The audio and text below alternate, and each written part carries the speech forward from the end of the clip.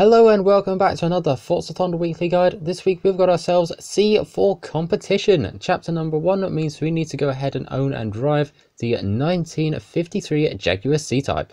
If you don't have it, then don't worry, it is available for 900 Forzathon points in this week's Forzathon shop. Okay, here's mine. Let's go ahead and just move it forward a little bit and we should see that is chapter number 1 complete. Going to chapter number 2, see you later, very clever pun there. We need to go ahead and reach a speed of 120. So let's get going. And there we go, that is 120. Going to chapter number 3, Barchetta Beauty. We need to go ahead and take a photo of this thing. So we're going to go ahead and stop just up here. Obviously 1950s brakes are horrendous, but we'll jump into photo mode and go and get a photo. Ah, doesn't it look fantastic? Okay, photo time. Oh look, it's a thumbnail.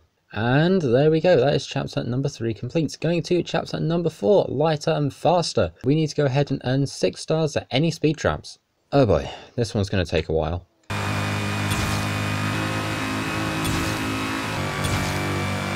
And there we go, that is C for competition complete and 5 points towards your weekly festival playlist total. Mine this week is currently at 52, so nearly there, but I've still got some stuff to do.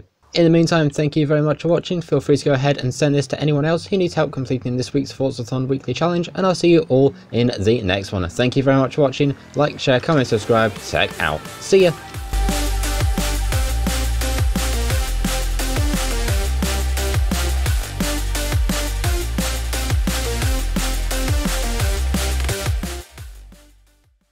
I just noticed, why are the rims huge?